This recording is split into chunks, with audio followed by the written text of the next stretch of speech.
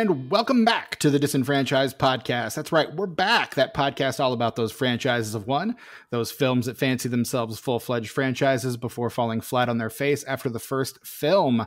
I am your host, Stephen Foxworthy, and joining me as always, we respect him for his mind, but we know you perverts are just lusting after his body. It's Tucker. Hey, Tucker. Hi, Stephen. How's it going? Not bad, man. How are you? Well, I think I have a hair in my mouth again. That's a problem that happens. Long. No, I feel like every 3 to 4 episodes, there's a hair in my mouth, and we have to deal with it. Luckily, that one plucked it right out. I don't know where it came from. Sometimes it comes from my gloves. I don't know. Just rubbing your facial hair and it just gets in there? Plus, I have a cat, so... Oh, you do? You do have a cat. Could be a cat hair. Could be a cat hair. Who knows? Our co-host Brett Wright he just bought a shiny new car and he's kind of obsessed with it. Hopefully someday he looks away and is able to come back. But until then, Brett, we love and miss you. But joining us in his stead today, God, I'm so excited to have her on. It's been a long time coming. She is the host, one of the hosts of the Halloweenies podcast. She is one of the hosts of Girls on the Boys. She's part of the regular panel on the Pod and the Pendulum, and probably most relevant to our discussion today, she is also one of the hosts of the Losers Club podcast, the Stephen King approved Stephen King podcast. Please welcome the great Rachel Reeves. Rachel, welcome. Oh my gosh, thank you. I feel so welcome after that intro, and I am honored that you have asked me to be here tonight to talk about one of my absolute favorite movies of all time. So cannot be more excited to be here. And what movie is it that we're talking about tonight, Rachel? Oh my goodness. We are talking about John Carpenter's 1983 love story, Christine. Christine, yes, directed by the great, not late, but still great John Carpenter, and starring Keith Gordon, John Stockwell, Alexandra Paul, Robert Prosky, the great Robert Prosky, the late great Harry Dean Stanton, Christine Belford, Roberts Blossom, and yes, it is, Kelly Preston in this movie as well. What a cast. Friends, what a picture. That's got to be like the third or fourth movie that Roberts Blossom has been in that we've covered. I always mention you guys got to see Deranged if you haven't seen Deranged. No, he basically plays Ed Gein, and it's as if he wasn't terrifying. Range. Yeah, if he wasn't terrifying enough, right? That's the thing is in Deranged, he's super low key, very quiet and subtle and. It's real good. One of the first movies Tom Savini worked on. It's really great. You guys should check it out. Yeah, I'm sure we'll probably cover it on a straight up one of these days. Oh, it's on the list. No doubt. No, I of course know Roberts Blossom best as the South Bend Shovel Slayer from Home Alone. From Home Alone, yeah. But I'm a child of the late 80s, early 90s. What can I say? I've seen this film 800,000 times, and it was literally just the last time I was in Chicago, and I was watching this at the Music Box. And it hit me, and I lean over to my friend Jen, my fellow Losers Club co-host, and I was like, holy shit, it's the same guy in Home Alone. Yeah. I don't know why. I just wasn't.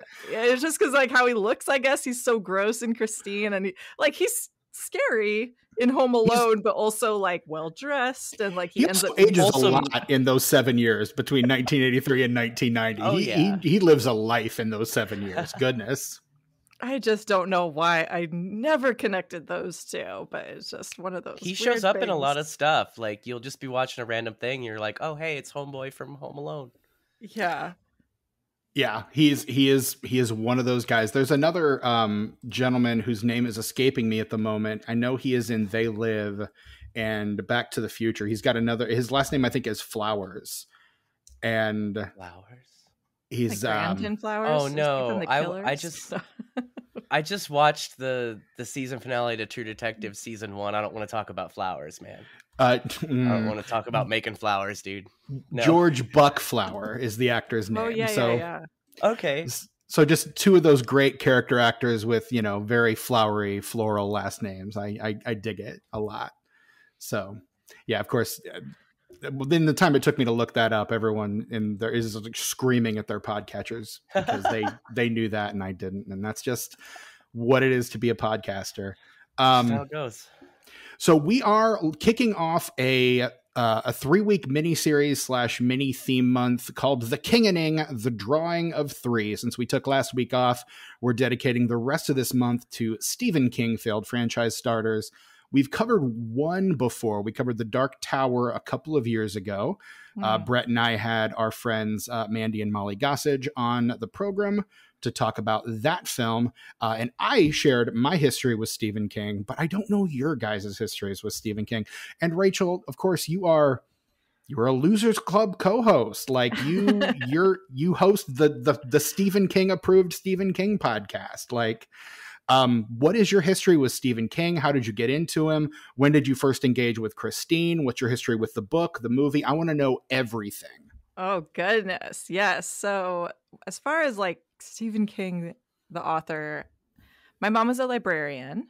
And so not surprisingly, read a lot of books, and I got into him. My first book that I read by him was The Talisman, which I think is a really odd entry point into Stephen King, because it's you might be the only person that has that as their entry, honestly. No, it's because my mom like read a lot of fantasy novels and stuff like that, so I felt like I was kind of drawn to that just because that's what she was into, and I think that falls more into the fantasy realm of things. I think that's where it was shelved, and so I read that, and then second book I read was The Stand. So I feel like the horror stuff came a little bit later. You know, obviously The Stand has like some horrific elements to it, but I still am not sure that's what he's, you know, in the world of horror anyways, what he's known for. And so, yeah, all the horror stuff came much later. And that was a bit of a eye-opening experience for me because I don't have any older siblings. I don't have any so I kind of had to discover that on my own. I didn't know this was also pre-internet, you guys. So like I didn't necessarily know that he was like a big horror dude. So that kind of came later, and then just, you know, couldn't get enough. And then Christine, the movie, I actually saw before I read the book. I was obsessed with Grease when I was in middle school. Obsessed with it. I know that. I think that is kind of one of those universe for like women our age. I think it's kind of like a universal thing, because just about every girl in my middle school was also obsessed with Grease. Yeah, well, our moms loved it. Oh wait, is that what you're saying? Like I'm I'm 41 years old. I'm saying my mother liked it, and that's why I was exposed to it. And I have to imagine that's why a lot of people my age, at least. I'm sure. I don't remember who showed it to me, but I'm sure it has to be my parents. And I loved the cars, you guys. I loved the 50s. I think everybody is so hot in that movie. And yeah, I loved the car, was obsessed with that, wanted Grease Lightning. And then one day my dad, had just gone to bed, and then he woke me up and he's like, "Oh, you love Grease? You got to watch Christine." And so he showed me Christine, and that How was old were you at this point? I mean, I think I was like 14 when I saw it, and it was just playing on TV. It just happened to be on, and he wanted me to see it because he knew that I loved Grease. And so that was my introduction to it, and just fell head over heels in love with it. And the car, that was a big part of it. And so, yeah, like my very first car that I bought was a 1951 Chevy business coupe, because I was so obsessed with like those 50s cars. Wow. Like I was like, I want one, and I got one. Nice. And so like that, and my dad has always had hot rods and restored them. So I had somebody who could help me and helped me find it, and, you know, supported me in that way.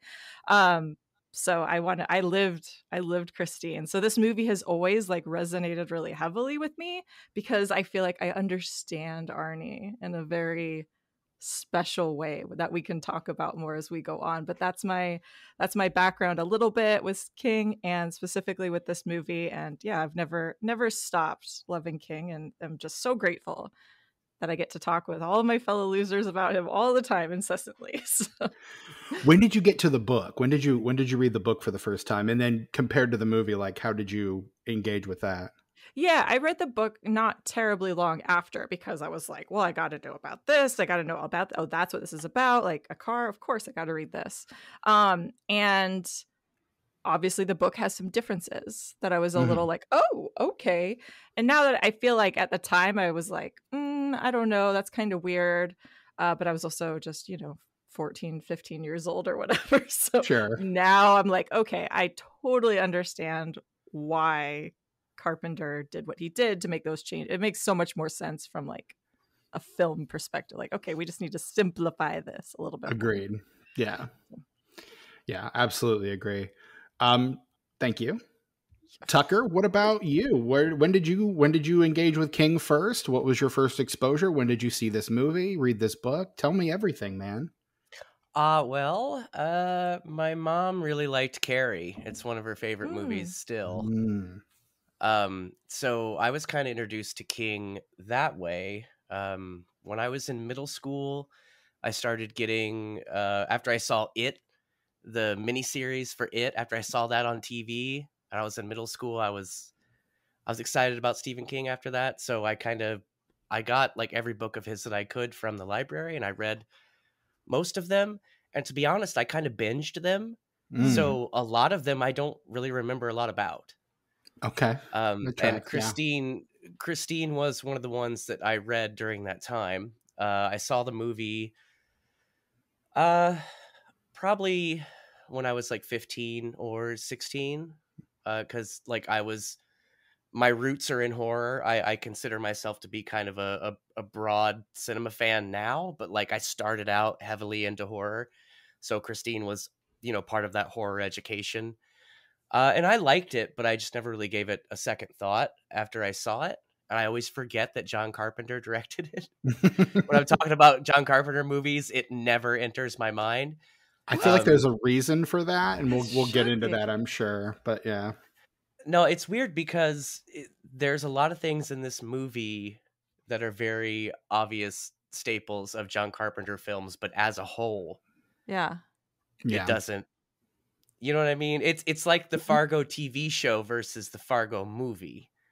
Like it's not the whole thing. It's just pieces. It kind of feels like I don't know if he was completely into it as much as he was. I'll just get into it. He was not at all. Yeah.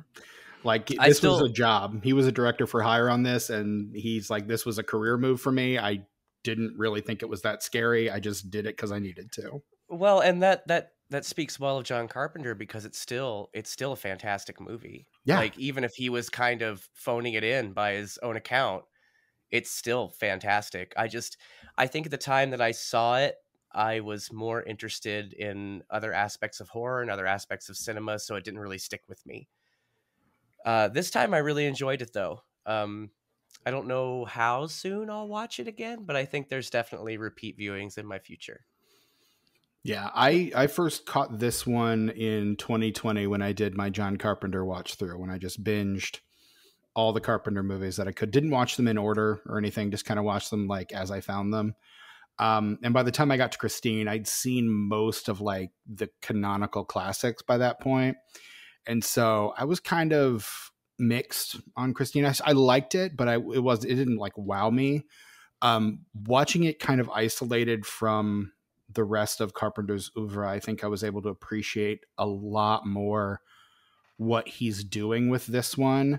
And I think given what what we culturally have been through over the course of the past like 7 or 8 years, it really, really resonates a lot more now in a lot of ways, which I'm sure we'll get into, but particularly with regard to like just the concept and notion of weaponized nostalgia was particularly interesting for me on this watch through. So yeah, that's so interesting because maybe because I think this was the first John Carpenter movie I saw because growing up I was not allowed to watch a lot of horror.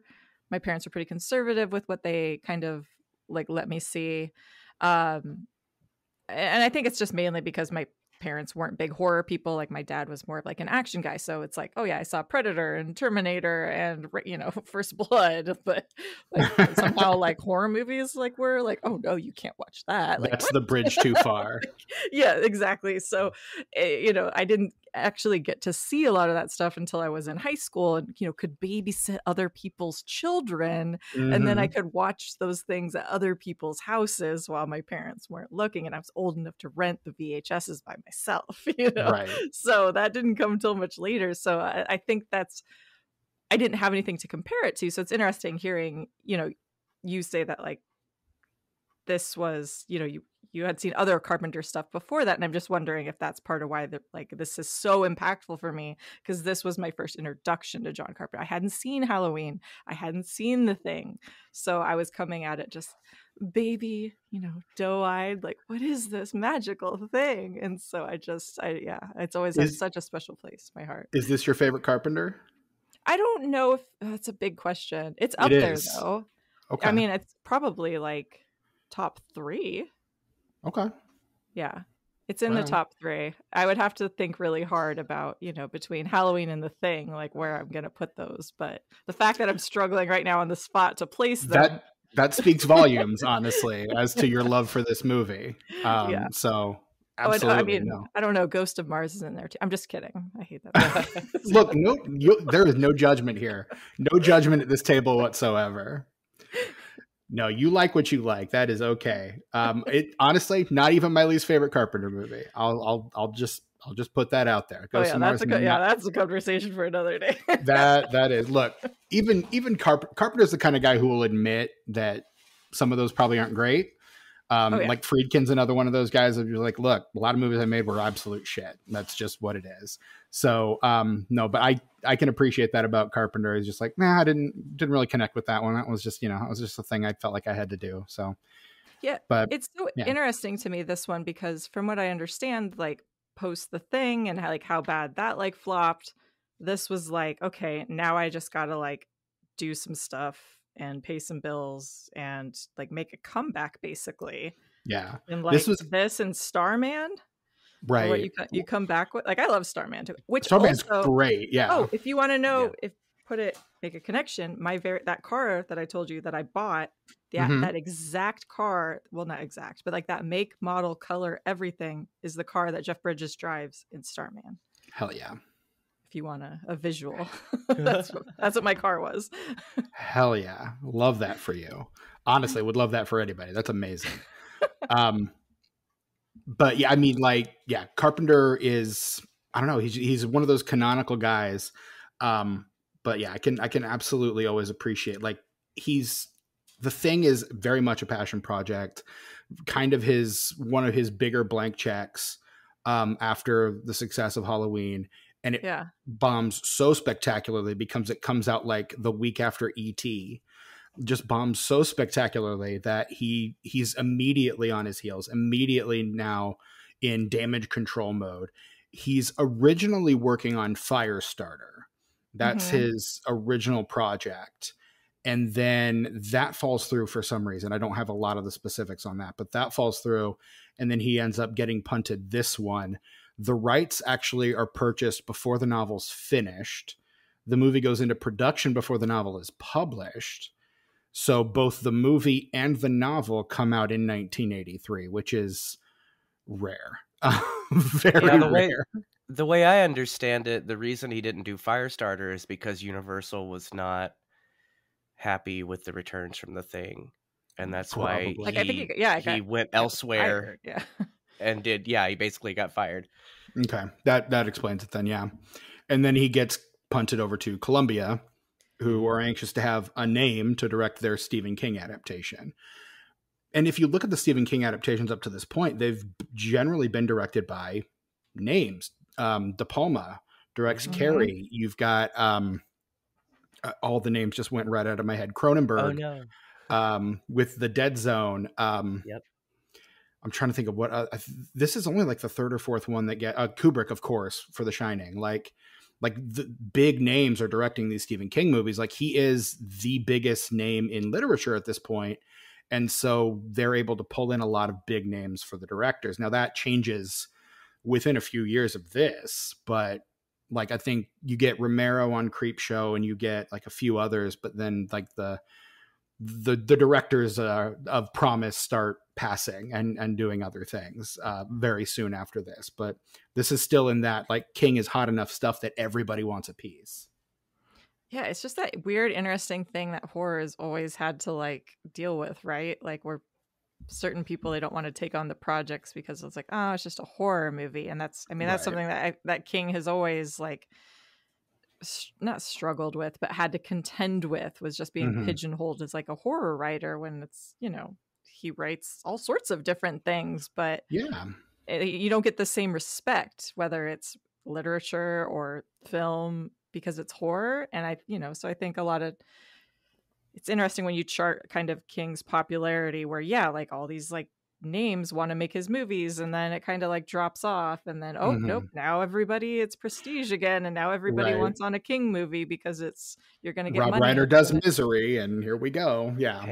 Oh yeah, and Shawshank and Stand By Me, and then it's like all of a sudden you get kind of that, oh wait, this is a Stephen King thing. It's like, yeah guys, duh, there's other stuff out there, and so it's really interesting. Multitudes. I know, it's so weird. And I mean, I know King has said like he's the literary equivalent of like a Big Mac and fries, but there's something to be said for a Big Mac and fries sometimes. Like sometimes you just want a quick bite, you know, something that goes down easy, and something that you know what you're going to get. And that doesn't mean there's no artistry to it. That doesn't mean it didn't take work and effort to put together. It's just, you know, it's a fairly mass produced thing that he's making, because a lot of people really love it. A lot of people engage with it and just because it's popular doesn't mean it's bad. No. And vice versa. And it's so interesting with some of his stuff because it's like, it's so simple, but somehow like he's able to just create magic with that. Like, oh, you know, possessed car, Christine. Like, oh, rabid dog, Cujo. Like, it's just like it was like, oh, creepy clown. You know, it's just so iconic with imagery, and it's just so easy to sell because you see that and you know exactly what it is, and it's so simple. But yet he's able to create so much within that world, and I think that's why so many of his projects are so perfect for adaptation, because like we see with Christine, it's very easy to kind of boil it down and make it work in an hour and a half window. Like it doesn't have to be some crazy epic. It's easy. Even The Shining, which obviously King has mixed feelings on, but even that is, you know, Kubrick was able to pull out certain things and kind of boil it down to these basics, and obviously it's very artsy, but what he's representing is really just the core of that story. And that core is what makes these films and these projects and these books so powerful and so iconic. Right. I've always said, or long said, that I like Stephen King's premises. Like, I think I'll read like a premise or a synopsis for a King book and be like, I want to engage with that. And then I start reading it and I just get bogged down in the details, and I get like so overwhelmed by all the minutia. And I know he's painting a picture and he's trying to create like a full vision of something. And I personally, I just kind of get bogged down in all that, and it's difficult for me to push through. I did get about halfway through Salem's Lot before I had to put it down. And then I didn't pick it back up. I want to, like, I have it, it's there. I enjoyed what I read of it though. Like I didn't, because I understood that one, the scope of that one is much larger than some of his others. And so I was on board for what that was. But like when I tried to pick up and read like any number of others, like Desperation or, don't do that. Had you told me that sooner, I mean, it's just, you know, where were you, Rachel? That's a rough place to start. I would say, based on what you're saying, I would recommend going for some of the short story collections. Right, and I think that may be the move. Like, I also have 11/22/63 on audiobook. That's great. Yeah, so I've gotten about halfway through that one. So and audiobooks are great for that, especially with some of those larger tomes. That's like a 30-hour listen on Audible. Yeah. It's a mammoth. Did that. We just covered that, and so we did 6 episodes on that book. Damn. On just the book. So yeah, understandable. Right. So you haven't even gotten to the Franco miniseries yet, have you? Oh yeah, no, we're covering that later this month, so that's coming. Okay. Teasers, right on. Yes. Yeah, I would recommend tapping into some of the short stories, because there you're really you've got a good like breadth of size and scope too. Like some of them are, like some of them can be kind of like, well, is this a short story? Is this a novella? I don't know. Like, I don't actually know like what the like defining page count is for like novella versus, a short story, because there's some that are 150 pages or whatever, but then you've also got some that are 20 pages. So right. Yeah. And I mean, he's prolific in that he can write for, like, Christine started as a short story about a car whose odometer ran backwards. And then by the end, it's just its component parts laying on the ground. Like, that was the initial concept. He's like, this is going to be a fun short story. Yeah. And then he starts pulling in all these other things. And the next thing you know, it's a 500 plus page novel. Mm-hmm. And he's saying all these things about, 50s nostalgia and looking back and going forward and obsession and being a teenager and all this other stuff that's kind of woven itself into that narrative, and again, it just started as a very short story. So it's, I don't know. I find his ideas very fascinating. But I always tend to get a little bogged down in his execution. That's always been kind of my line on King. I'm still willing to engage. Like, he's one of my partner's favorite authors. Like, she's a fan of his. So I need to get into Stephen King is what I'm learning. You don't need to. It's just because he is so prolific and because he does dip his toe into so many genres. I think that it's just finding the King that works for you, because it's, you put out that many things, you're going to have some stinkers and you're going to have some, like, you knock it out of the park. And obviously when like, as so many people do, his history, his personal history and everything that he's gone through and the ups and downs of his own personal life and things that he struggled with. I mean, you can chart that in his output. So if you're jumping in a dream catcher, you're going to get a very different King than you would have, 20 years earlier, or that you would 20 years later, so it's, I think it's, I can totally understand where you're coming from. And I have faith that you will find the story and you're going to be like, this is what this is it. This is what they were talking about. Like, this is the attraction. And I'm excited to hear when that happens, what that story is, because it seems to be different for everybody. I did read one of his short stories with my partner. It's the one about teleportation. It's forever in there, I think is the line. The ending was so. Oh, it is the John. The John. Yeah, that's it. Yeah, the ending was just so, like, I just kind of like sat there with like my stomach in my mouth, just kind of like. I was so incredibly disturbed by that story. It's, and I think sometimes what I personally love about King, and to bring it back to Christine, like, what I love about this book and this movie is just kind of the way he's able to capture things that sometimes it's like, I don't know how to put into words, and I've never heard or read or seen somebody capture of like these feelings quite like he does.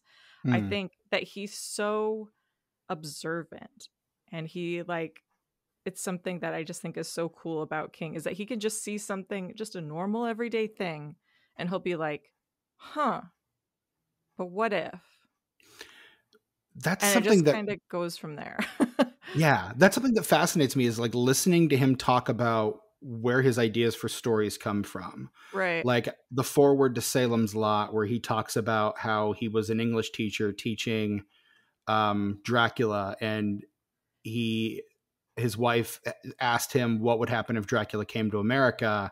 And he's like, oh, well, he'd get hit by a car going through Times Square, and just kind of like laughed it off, and then actually thought about it and built Salem's Lot around that whole notion. And so that book is Dracula in small town America, which is, again, an incredibly fascinating concept. This one, he got the idea because he was driving his car, and as he pulled into his driveway, the odometer flipped to 1,000 miles or whatever. And he was like, what if the odometer ran backwards? And that was just where that idea came from. Like, like that happened in my car, and like those older cars, like you see that in Christine, how it has like 93,000 miles. And what happens is when it hits 100,000, it goes back to 0. And like that happened in my car too. And so it's like, it just all of a sudden, it's like it just resets. And now it's like it's starting over. It's like a fresh start. Like, does it have 100,000 miles, or 2 miles or 6 miles? Like it's just like one of those interesting things. Or 400,000 miles. Yeah, it's like you don't know. It's like not actually very accurate. No, not at all. For whatever reason, I'm not sure what the logic. Maybe they just never expected people to drive 100,000 miles. I don't know why they did that, but it seems short-sighted. Well, who's going to spend their entire life in a car? Please. Those things were made for Sunday drives at most, right? Like, I guess, yeah. I mean, who's driving cross country in the 1950s, really? Well, I mean, that's like Route 66, right? Like you got like the open road, and that's the appeal, right? That's a different kind of America. Yeah, I know. I guess it just kind of depends on where you're at, where you're from, and what you're. I mean, because because now I'm thinking Kerouac. Yeah, that Kerouac is pure 50s, and that's exactly what Kerouac did. Just hitching across the country with whoever happened to pop up. So yeah, I guess I live in the West, so it's just kind of like that's the appeal out here, right? Is that you can just get in your car and drive, and where you're going, who knows, who cares? But you're going to go somewhere, and like you can just go north, and you're going to head in the mountains. You can go south and go to the desert. Yeah. Whereas I'm in the Midwest, and so you drive 45 minutes to get to work one way. So yeah, well, that's gross. I'm sorry. That's life. I actually have worked jobs where I've had to drive 45 minutes to get into work one way. So yeah. See, that's not the kind of driving that no, that's not a fan. I'm not a fan of that. But I don't blame you. And I think that I just think that's such a, like, the appeal of having a car like Arnie, like Dennis, and like myself, like when you're a teenager, and something that I think like you were saying, in certain areas, if you live in an area where driving is a necessity or public transportation is not quite up to snuff, the appeal and the freedom that having a car brings, and just like that independence and that stage of life when like that first big purchase, that first big investment, that first big commitment, it's like, right. I just find it so romantic.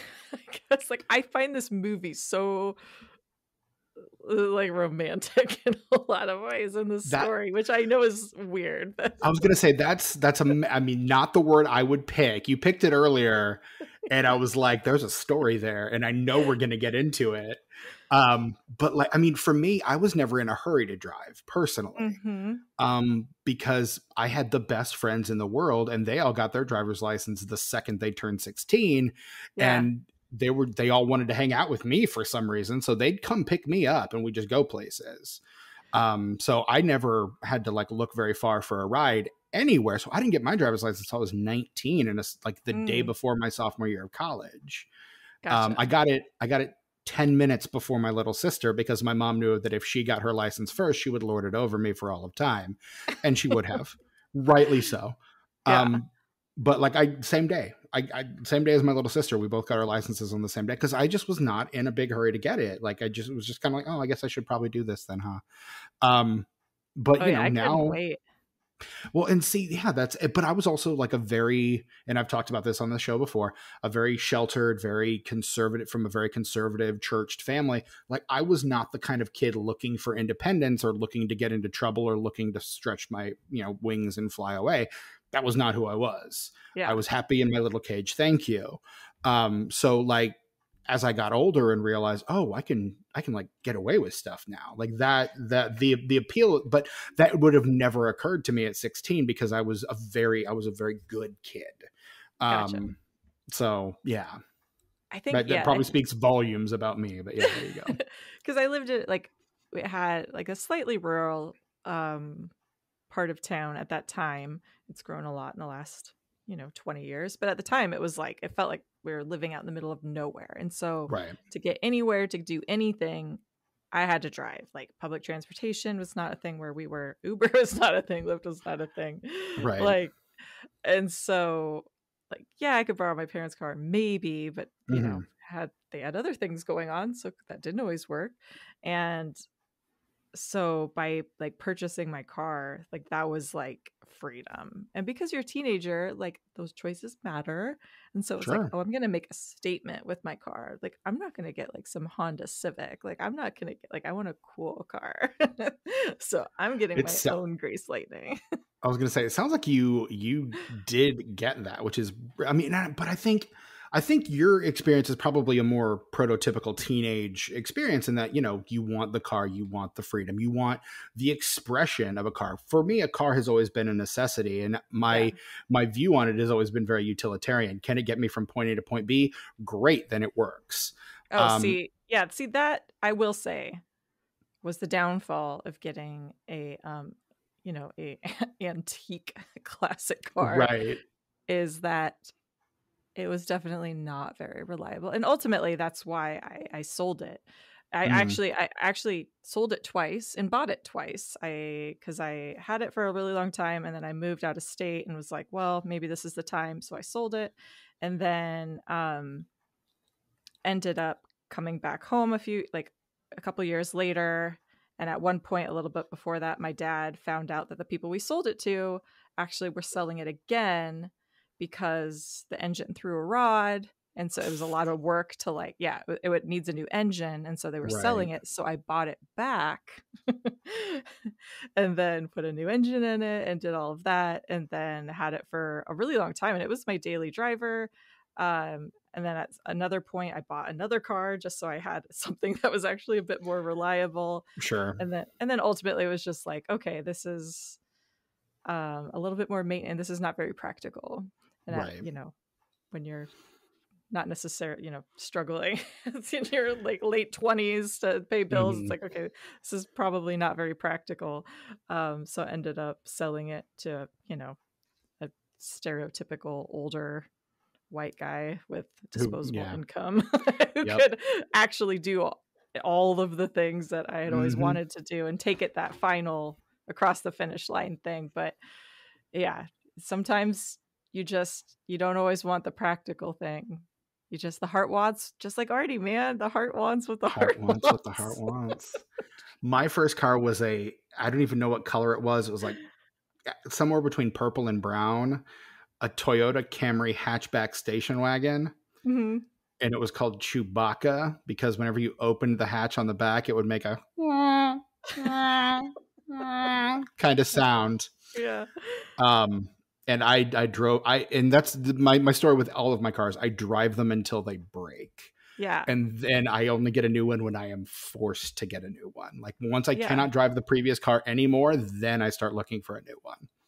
That was honestly the case. Like, it sounds really silly, like stating it out loud, but like, so after I sold it for the final time, and this was probably like 10 years ago, like I was like a little bit like heartbroken over it, because I felt like I had like sold out a little bit, like, oh, I gave up kind of thing. Like, oh, now I just have and I just had boring cars. I was like, all right, I'm just getting a Volvo. Okay, I'm just getting, like just something. I was like, I don't even care. I took my sister gave me like her old Passat. I was like, whatever, I don't fucking care. Like, just give me, it's just a car. I don't even care. The I was way like, you so said bitter. Volvo just sounded like a piece of your soul was dying. I was exactly. I was so bitter, and it was just like, I don't care. Just a car. I don't even care about it. Whatever. And I would just drive them into the ground.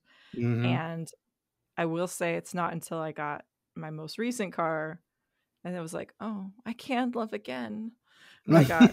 But it was also reliable. Like I currently have like a Subaru, a WRX, and it was like, oh, I can have something that's fun, that I love, and is also like starts in the winter.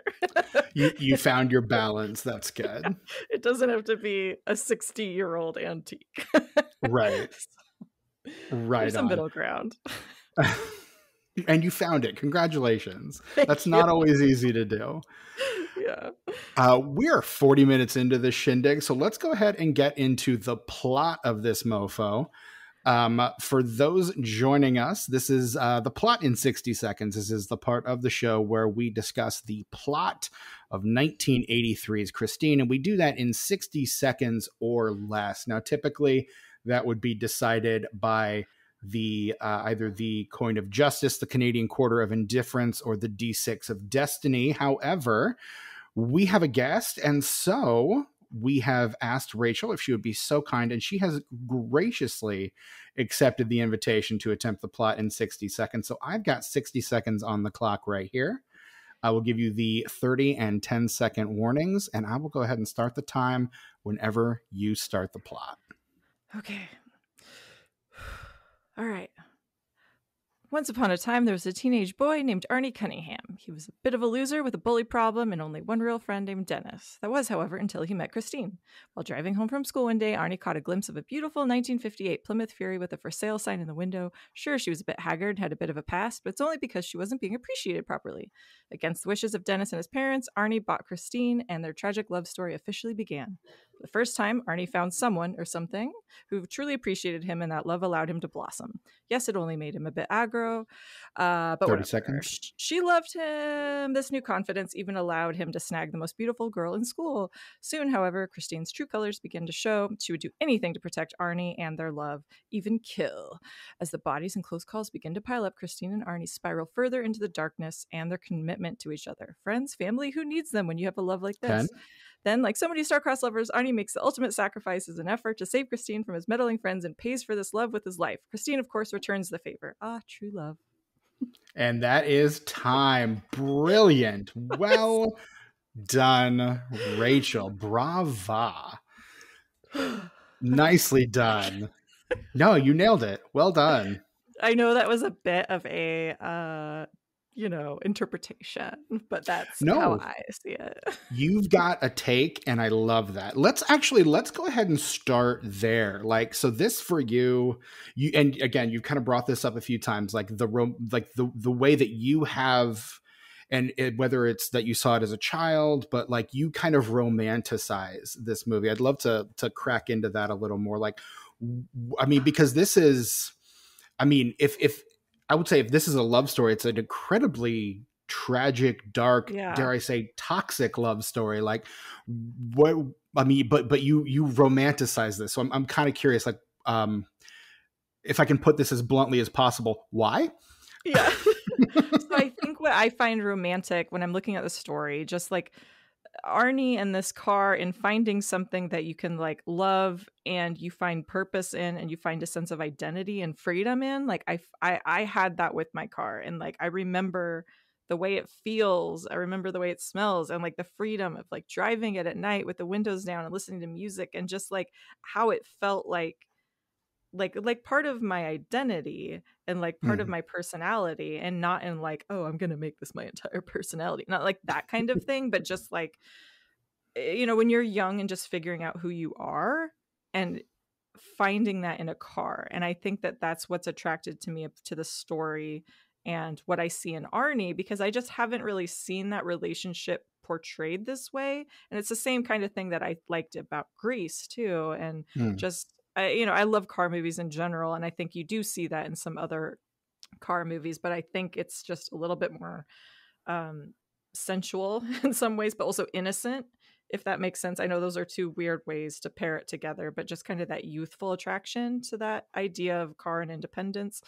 And then I also just think that the way that this movie is filmed, I find it to be just so gorgeous. And I mean, that moment where he's in the garage and says show me, and she like that's such a sexy scene. Like, I'm sorry, like it is so sexy. And even the way he says show me. I'm like, holy shit, this is about to get NC-17. Like, this is about to get illicit. Like, just based on the way he delivers that line, it's sexy as hell. Yeah. And it's impossible, I think, not to just, make those connections, because he's a boy and her name's Christine, and obviously, like, there's that dynamic between them. The subtext becomes the text at some point. Yeah, like, would she do that with a female driver? Who knows? That's a movie I would love to see. But that would be a great sequel for this, honestly. That's my pitch. When they remake it, because I'm sure they will, it's like, it doesn't have to be a dude. But I think that's what I just find romantic about it too, is just the way it's filmed, the way Carpenter interprets this story. I also think it just looks great. And I just never seen like the scene where the gas station and Christine just plows through all the bullies, and then she's chasing Buddy Repperton down the street, and just like the patience and seeing the car that way, I think is just so cool, because Christine is not a typical like muscle car, right? Under the hood she is, but that's a little bit of a muscle car for the time period, but that's a whole other thing. But you see like Dennis's car, which is a Charger, which is like a muscle car. I mean, that's what Dom Toretto drives. Like, it's like it's like a tough car, right? But Christine is this Fury, which is kind of like the Bel Air, and it's not that kind of car that you think of when you think like tough guy, or like that car is badass. That's not necessarily what you think of. And so which is part of the reason why King picked it, right? Well, I mean, I've always thought, and this is what my dad thought, like that people always romanticize and dream about or want to obtain the car that they thought was cool in high school. So whatever that car was when you were in high school, whatever you thought was the baddest car out there, that's what you're always going to like dream about.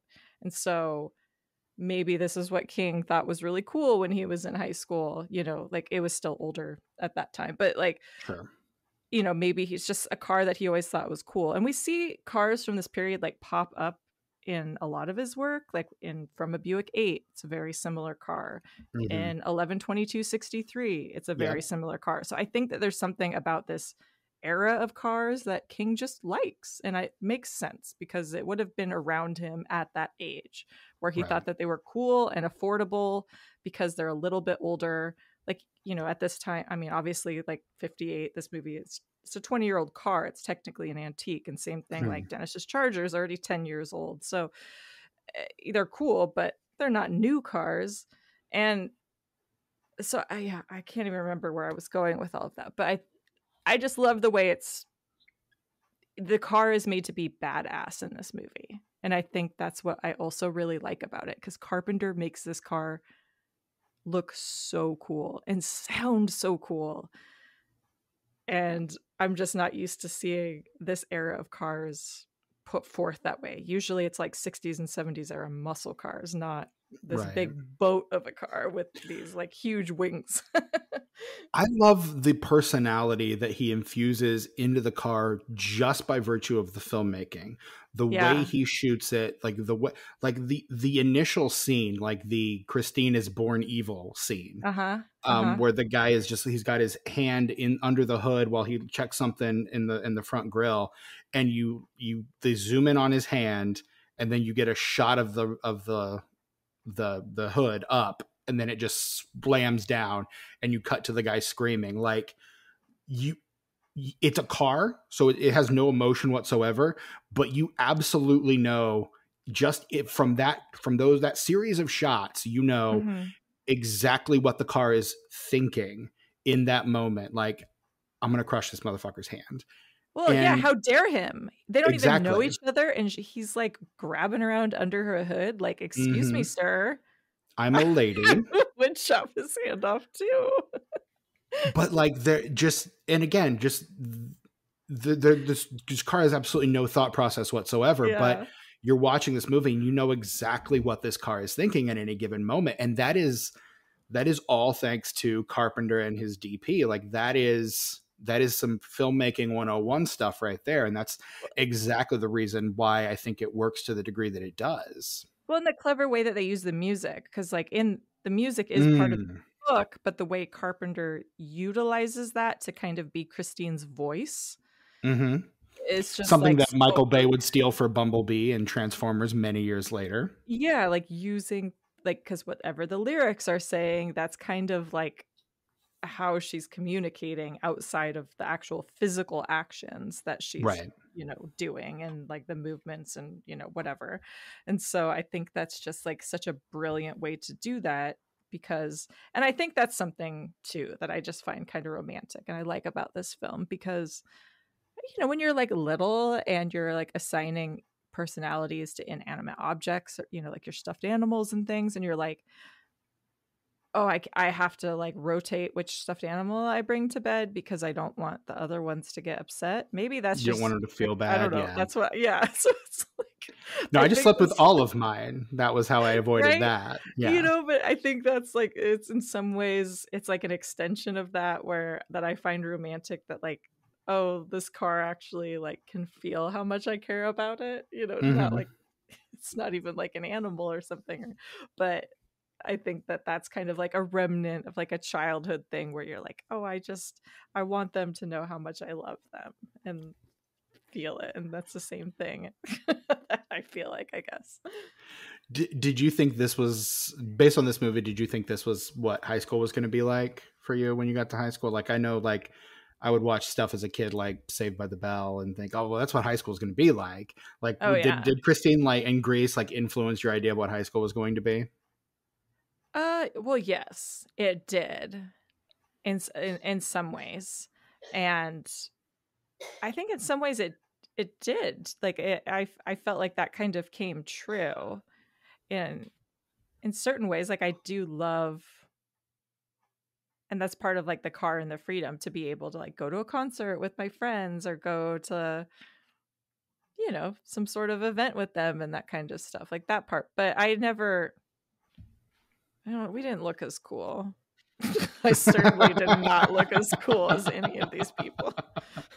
Even Lee, like I know she made some questionable fashion choices, but like her hair is amazing in every scene, and my hair never looked that good. I mean, it's 1983. One could argue most fashion choices were questionable in the 80s.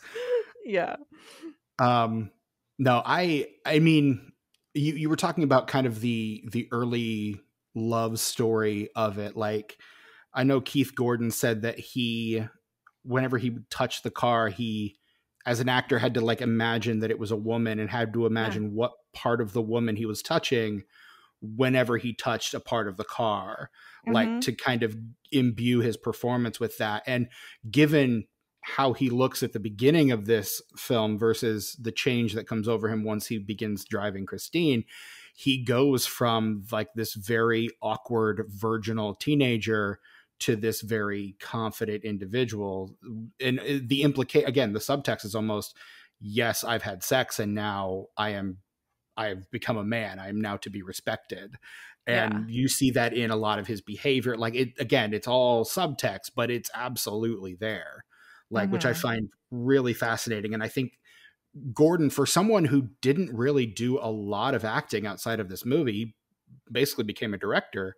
But I think his performance is absolutely incredible in this movie. Like, I'm kind of bummed we didn't get more Keith Gordon performances, honestly. Yeah, no, I mean, I really like his transformation, I guess. Like, he's so dorky at the beginning and so sad and pathetic. And I think that it's interesting because I do think a lot of it we see through Dennis's eyes, because it's not like we're charting. Right. We're following him around, but it's almost like we're kind of observing it in bits of pieces from Dennis, as his friend who's seen him forever, and it's just kind of like he just shows up. At least for the first like act, I think we're definitely looking at it through Dennis's eyes for sure. And it's just like you're not quite sure what's going on and why he's doing this. And it's like, he's still friends with Dennis. Like, he still shows up. Like, there's still bits and pieces. And it's just like, wait, how much original Arnie is still left in there? Right. And it's interesting to kind of follow that until you realize that, like, oh no, like Arnie's gone. Yeah. Like he's been, and that's at like those final moments in the movie where we see like him in the car and stuff. It's like, oh no, he's gone. Like He's absolutely gone. Christine has taken over all, you know, everything. There's no Arnie left. Right. And that's what's so sad. And that's the tragic part of this, is he just went too hard for the wrong gal. Yeah, that codependence just never pays off, right? Yeah. Yeah, I mean, and again, they have it's almost like a Sid and Nancy kind of relationship, Arnie and Christine, really. Like, it's really toxic for both of them. Neither one of them is profiting off of this thing, but it just like, and it ends up destroying both of them. Obviously, Christine will live again, but Arnie tragically will not. Well, yeah. I think Sid and Nancy is a good comparison, because the thing is, like, you can see what's attractive about Christine and what she's able to offer Arnie. Like, that attraction makes sense. Like, even though it doesn't make sense to anybody else around Arnie, like, why would you like this car? Why would you? But he sees the potential in it. He sees something in her. You know, he sees what she could be just with a little investment in time. And then, you know, what that can turn into. But then ultimately, Christine just like sucks that same thing that he found attractive about her at the beginning. Just like you said, like Nancy, it's like, oh, ultimately, that's just going to be your downfall. That's like not sustainable, and you're giving up too much of yourself to this thing. Exactly. And in that way, it almost seems Faustian. Like there's almost a Faustian bargain here. Like he's traded his soul for whatever it is that Christine's offering. I also was getting, and this, I'm showing my references. I'm showing my hand here a little bit when I say this, but it's also giving Little Shop of Horrors a bit as well. Like you know, it offers you everything. And what does it ask? Well, just blood. That's all. Doesn't have to be yours. You know, what unspeakable things are you willing to do to get what you want? Is really, and again, that's incredibly Faustian. Like that's the whole note. Like, I'll give you eternal life. I'll your soul. You won't miss it. It's fine. Like, and that's very much, I think, what both, in a much more absurd way, Little Shop, but in a much more serious way, Christine, I think both of those kind of have that weird through line of that kind of Faustian bargain within them, which I find, again, really interesting. Yeah. And, you know, Christine, I mean, not to get it twisted, it's like, I fully understand. Christine is she's just born bad. She's just evil. Like, she's just straight up.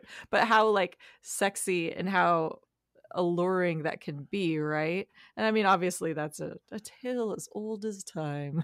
You know, the attraction to the dark side and how enticing it can be at first, but ultimately that's, you know, it's going to suck you down and it's going to take you with it. Like you can only go so far with that, and that's what we see here. She's the femme fatale, really, when you get right down to it. Christine is the femme fatale. Like, she exists to cause our hero to stumble and fall and to try to drag him down with her, really. And in this case, because we're not under the Hays Code anymore, she succeeds. Yeah. Oh, I love it. And I do think, I think it was smart to do that, because in the book, obviously there's like a whole ghost involved, and like, that's great in the book. And I think it makes sense. And I do like that part of the story. But I think it was really smart to just like leave it ambiguous and just like strip that part away for the film. Number one, just because that's hard to, like, I think, not hard, but you just put that on film, it would be some extra. It's a lot of lore that you don't need to tell the story. That feels like one of those things that, you know, King felt like he needed an explanation, and so he kind of plotted and wrote this whole thing out. And I think that, again, like you said, I think that works on paper, but on screen it's much more direct, and that opening scene does it perfectly. Look, it's just a bad car. The car's just evil. What else do you want from me? It's an evil car. Just get on board with that, and we're gonna have a good time. And we do. Like, I think that is an absolutely incredible decision. I think it works really well, and I think it really helps this movie. And it becomes, instead of Arnie being possessed by like the spirit of the car's previous owner, as he is in the book, he's basically become possessed of just like Christine's ideal of what perhaps her ideal or original owner might have been. Like he's making these, much like Sandy does at the end of Grease, he's making these changes for the person he loves to become someone that they want to be with. Yeah, it's just that, obsession is great in some ways, right? Like we're all obsessed. We're obsessed with films, we're obsessed with horror, we're obsessed with all these things, but it doesn't matter what your obsession is. You take it too far. Right. And it's going to be your downfall, right? Everything in moderation. And yes, a very wise sentiment that honestly Arnie probably should have listened to. He should have listened to, but it's hard to do when you have some supernatural entity just casting a spell over you. Yes, absolutely. What are some other differences between the book and the film? Well, some of the deaths, I mean, some of the way the deaths unfold are a little bit different. Who dies is a little different. Like Harry Dean Stanton's character dies in the book, but not the movie. And but everything, like, I don't feel like there's any major change. I mean, the major change is the idea about the ghost, like, like that's the major change. Other than that, it's all kind of like some small character things. Some of the characters get condensed in the movie, like, okay, we're just going to put these two characters together just because why do we need this other, we don't need to go down that road or explain that. Like, let's just boil them into this character. So I think those are just like the main differences. It's funny because I think that this is a movie that is known for like, oh, they made all these changes from the book. But when you read the book, it's like, there's a lot of stuff that it's like beat for beat out of the book. So it's like, it still feels very true. To me, it is one of the best King adaptations. I will say that. All right. Right on. I feel like it captures the spirit of the book. I feel like it captures the spirit of King, but it also captures the spirit of like Carpenter too. I feel like to me, this looks and feels like a Carpenter film, and it sounds like a Carpenter film. And so it's like that perfect blend of filmmaker and King, where it's like, okay, this person gets it and is able to capture both of those things without losing the full identity or leaning too hard one way or the other. Because we've seen that. Somebody leans too far one way and we get The Shining.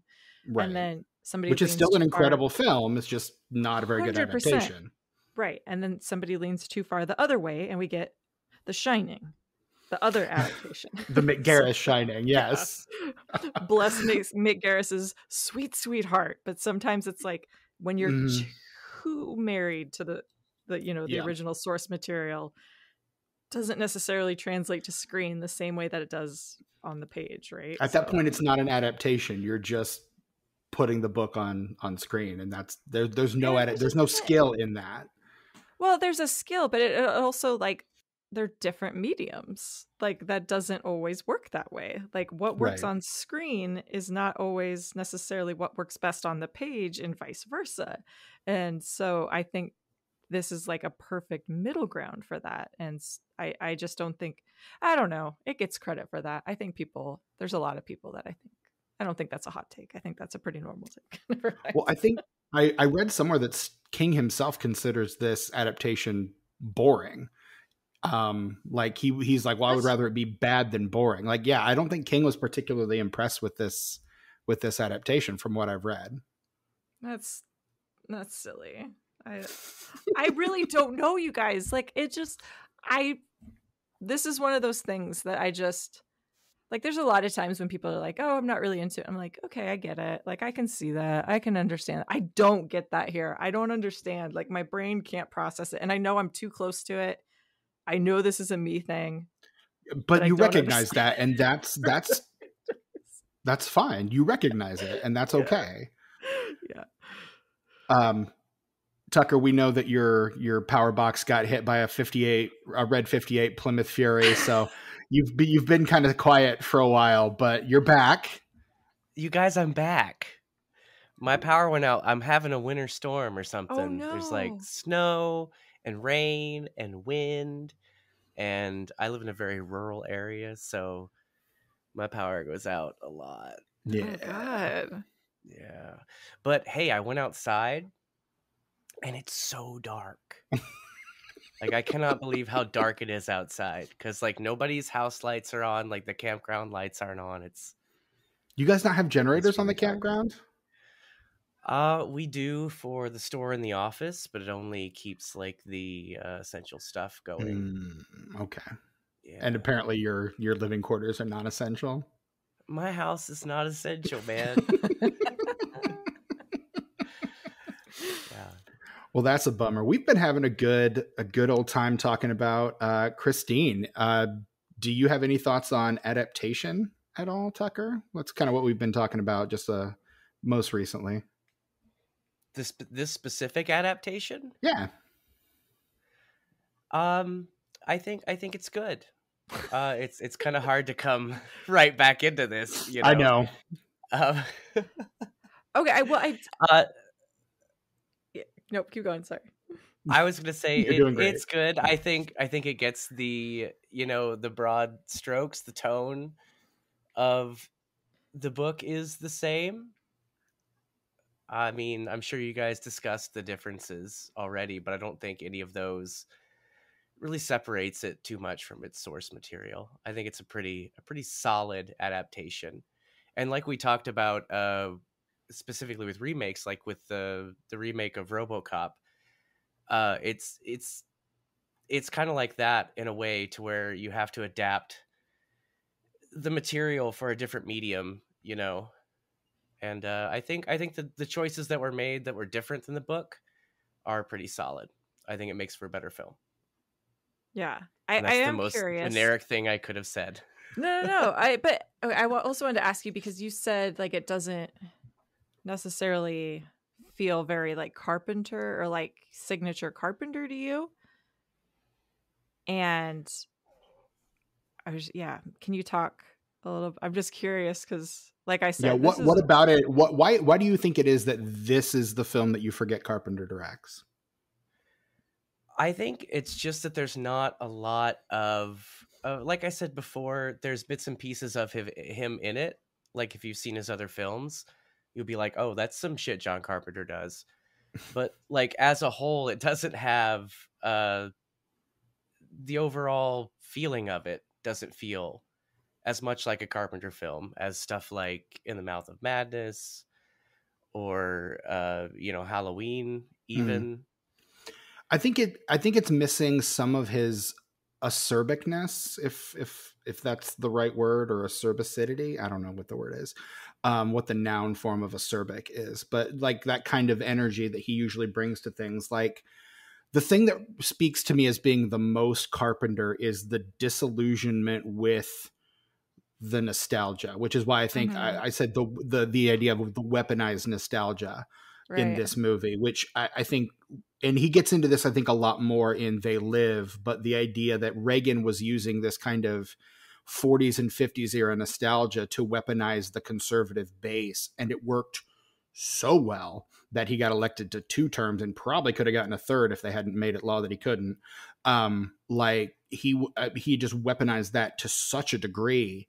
And Carpenter, of course, is extremely anti-Reagan and extremely like progressive and forward-thinking filmmaker, that I think those ideas, although subtle and not as overt, like, but you get the idea, like as Arnie kind of regresses into this 50s thing, you get like the 50s rock music coming through Christine's stereo. We talked a little bit about that, like all the things that the radio is singing are the things that she's thinking. And I mean, I grew up on those oldies, so I fucking love the soundtrack of this movie. It's absolutely incredible. But like those elements that you almost feel like when Alexandra Paul delivers that final line of the movie, God, I hate rock and roll. You're almost like, I feel like that's Carpenter on some level, just being like, God, I hate this shit. But I mean, like, yeah. And it's the idea about romanticizing a period of time, right? That like, okay, yeah, it might have been this kind of ideal life or ideal image of America, but for whom? Right? Like that was not necessarily the experience for everybody. It was a very privileged select group of people that had kind of that idea. When we think of the 50s, yes, like, that was not the experience for everybody, and there was a lot of things not great about that era. And so there is a danger in romanticizing and getting obsessed with that idea. And I mean, that's something we're still struggling with, right? That is the entirety of the MAGA movement. Absolutely. Like it's literally what the phrase means. It's like, like what was so great about that? You know, like there's a real danger in becoming obsessed with that. And whether, you know, if Arnie is America, right, you're going to lose part of your soul. And if you get too obsessed with it, ultimately it's going to be your downfall, because it's just going to take you over and ultimately like destroy you from the inside out. And it's just, I think that that's such an interest. And I do see a lot of Carpenter in that, because obviously we've seen him explore that a lot. And I do think he does. I just don't know if he feels as free to explore that here as he would in later films. 100%. And I think that is, you know, with King, and I think that he knew coming off like a different approach to this. This wasn't a passion project necessarily. This was a for hire thing. It doesn't feel like he phones it in. I feel like he commits to it and like does a good job at it. But yeah, I think he was looking at it differently. And I mean, can you blame the guy? Like who wants to get like beat up like that? Like, it would be hard to put something else back out there, and like to trust your own gut and to trust your own instincts and to like have the same kind of confidence that he did in some of those earlier things, and then it just gets like shot down by audiences and critics, right? Like that's got to be so frustrating. Which it's funny because obviously we've seen how things have been reevaluated and reappraised and like actually appreciated, because they are brilliant, and it's not that they were right, but at the time that has to feel just like so demoralizing. And that's why his attitude now is pretty much like, okay, cool, give me money. Yeah. Like, oh yeah, like, oh, you love my films, why didn't you go see them when they were first run in theaters? Like, pay me. Like, and I get it, the man got kicked around and was basically disallowed from doing what he wanted to and loved to and needed to do. And he's understandably bitter about it, and now he just wants to play video games and smoke weed, and I wish him all the best in doing that. Yeah, I do think that he was a good choice for this, though, because I also think that his like horror leanings and horror chops came in really handy, because I think Christine, the way she's filmed and the way we see her kind of like stalking Moochie and Buddy and like these bullies, like it's very Jaws like too, right? It is. And just like how she's filmed and like that stealthy, like that tension that we get. I think that somebody, especially somebody who has experience with something like Halloween, like that experience, I think is part of what I love about it, is just how we see Christine kind of like just hanging back a little bit. And, you know, when she's stalking all of these people, I think is perfect. I mean, it's very slashery.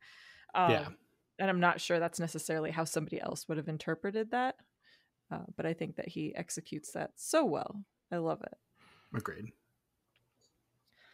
Well, I don't think that the fact that this doesn't feel as Carpenter to me as some of his other films makes this bad or any worse than those films. I still think it's a phenomenal film. I think with this movie, he didn't really have to. He didn't have to do that because it's kind of all there in the script. So I don't think it's a bad thing necessarily. And one thing that I love about this film is that this comes on the heels of stuff like Happy Days and American Graffiti. Yep.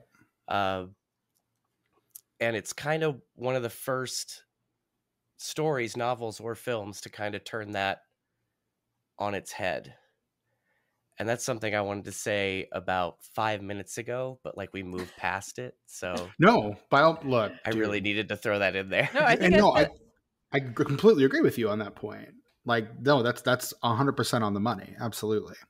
Which I think is really funny because like pairing this with like something like Grease, which we also see like some interesting ties, and like, some weird, like Kelly Preston's in this movie, right? Mm-hmm. Well, in the shot where he's right on top of the hood, that's right from Grease. That is, yeah. Well, and the dude looks like John Travolta. Kelly Preston. Yeah, he really does. Kelly Preston married to John Travolta. Right. And just like so many kind of interesting comparisons. Yeah, like we were saying earlier, like Arnie kind of transforming into like this greaser is kind of like Sandy a little bit, like, oh, this is what you want me to be, like this is who I am now. Like, right. Yeah. Changing for this thing that you love. It's just I can change for you. Yeah, I can be what you want me and need me to be. At the expense of my own sense of self and identity. Yeah, it's just so funny, this weird like cyclical obsession. And I mean, we see this with multiple different decades, but it's like, I mean, obviously Grease was wait, what year did Grease come out? It was later, right? It was like 78, I think. It was when Grease came out. I think aren't they watching it in this movie? Like, are they not? Did I missee that? Okay, never mind. Because that's about when this movie takes place, though, late 70s. So so I think there is definitely some things there, like you were saying, like a response to that, like flipping it's on its head a little bit, and just kind of exploring the underbelly of that, like you were saying, like in a way that's not so obnoxiously preachy, or it's like it's just there, and obviously we can tear it apart, and I do think that that's very much a part of it, and I think that that's very much something that King was thinking about as well. So yeah, I don't know, I think just Carpenter was just a brilliant choice for this movie. I think we need someone to come in now and turn this wave of 80s 90s nostalgia and turn it on its head and shake it up a little bit, because the Duffer Brothers have a lot to answer for, is all I'm going to say. You know what? I don't know if they have a lot to answer for. I mean, can you blame them? It's like, well, I don't blame them. No, I don't blame them at all. Like... But no, 100%. But like, I just, the kind of the wave of 80s nostalgia that Stranger Things kind of kicked off. To the extent that, just about every movie getting made now is a reboot or a retread or a reimagining or a remake of some 80s or 90s property. And I'm just, Isn't it wild how long that's last? Like, I feel like Stranger Things came out like 1 billion years ago. I mean, just about, like, yeah. Like, why are we not past this? Like, I feel like that trend, is just too long. Like, it's been too long. Well, those kids are so old. How right? Those kids are practically in their 50s now. Like, but just the fact that the industry is still like remakes, nostalgia, like leaning into it's like that was 10 years ago. You guys, can we like find something else? Mm-hmm. And the short answer to that question, Rachel, is no. No, we can't. I know. Sorry. I'm so sorry. Is it just me, or does this movie just feel like Dick Miller should be in it somewhere? I would put Dick Miller in this movie, sure. Like, I think Harry Dean Stanton is kind of the he is, or Robert Prosky, one of those two. And I honestly, I don't want to recast either of them because I think they're both perfect and they're both wonderful. But I'm just like, you need like another, like, why can't the shop teacher be Dick Miller? The shop teacher should be Dick Miller. Oh yeah, the shop teacher. Oh no, wait, sorry, I got my movies mixed up. I've been preparing for the Rage Carrie 2 Unenfranchised. And a fact just tried to weasel its way into this movie, so a non-factual fact. Never mind that. Yes. Moving on. But no, like, played by David Spielberg, Mr. Casey, the shop teacher. Yeah, I would not guess so. But yeah, Yeah, I would. Dick Miller should have been the shop teacher in this movie. I'm gonna. That's the flag I'm planting. I'm just gonna go out on that. That's good note. What if Donald Pleasance was in this movie? Oh, I don't know who he would be, but I don't either. Is there room for his accent in this? It's too much Americana. You can't have Donald Pleasance in there. I shot the car 6 times. Like I like he's too fancy and British or something to be like LeBay, you know, like we need somebody a bit more like Haggard, but like I mean, he could play Haggard. I mean, we all saw the end of Escape from New York. He can pull that off, but yeah. Can he? I don't know. I mean, I guess. He's a talented actor. I think he could probably play it. No, but he's like too proper. I'm not sure. But my lights are flickering, you guys. Uh-oh. Is Christine back? Oh, do you see that? I did. Yeah. Scary. Yeah. The house began to twitch. Okay, I think we're good. Okay. Oh my God. I'm in a very fragile space right now, you guys. It's okay, man. Ooh. It's okay. You're for now. You're among friends. All right, good. Yeah, this can be a safe space right now. This Zencaster meeting right here. This is a safe space for all of us. Wowzers. No judgment, as I said earlier. No judgment at this table. What else do we have? What else do we have about Christine? Rachel, what else? I mean, go off. What else you got? I mean, I really like John Stockwell. I like his character of Dennis. I think he does a really good job at like selling that friendship, because that's a tough one. Like, oh yeah, this like super popular jock is like friends with Arnie, but I think he does a pretty decent job. I think of like, I get the feeling that like they've known each other since they were little kids. Yeah. Which I think is something like, that's the thing I think that happens like as you get older and like you get in high school and you kind of like, you know, when you were 7, you were both, I mean, you're 7, but then, you know, as you get old, maybe you're the loser and your friend goes like the jock way. It's just like how people evolve. But I just think it's really sweet to see a friendship like this represented in this way. Because especially like during this time period in the 80s, you know, jocks and nerds were always like pitted against each other. So it's kind of rare to see. There were whole film franchises based around that idea. Like, yeah. So to see a friendship like this and like, not just like, oh, we're friends, but like, I'm going to fight for you and I'm going to call you out and like, I'm going to do what I can. You know, ultimately he fails. Right. Try. Just, you know, part of that tragedy. I like that notion. Like that speaks a lot to the character of Dennis, that he has maintained that friendship, because how easy would it be for him? It's so much simpler if he didn't have to like stand up for this guy in front of Buddy. Like if he didn't have to like step in and save this kid's ass every day, which you get the impression that he absolutely does. Yeah. But he does it because they're friends, not because of any sort of obligation. He genuinely cares for this kid. So like it's a touching thing to see, and it's not a friendship that we see portrayed very often in film or in real life. I guess the closest TV equivalent I can think of is Saved by the Bell, because there's no way that all 6 of those archetypes are hanging out every day. It just doesn't happen. But yeah. Yeah. I mean, something that I think has just aged well, and I think just people continue to appreciate too, like the practical effects on this film. Like still just look so great. The reconstruction scene, I know exactly how they did it, and I still ask, how the fuck did they pull that off? Because it's just so well done. Yes, I know it's plastic, and yes, they ran the film in reverse, and yes, they put like suction cups all over it, but like it's so seamless. Like the way the way it's edited, the way it's shot, it might be one of the best scenes in Carpenter's entire career, and that's saying something, because that man has directed some incredible scenes. Like it's just so good. It's so good.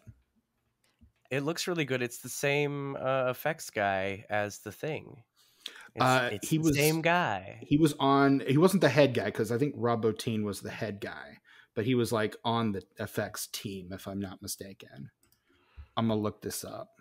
And also, when Christine's on fire, that's also like an iconic thing, and looks so cool.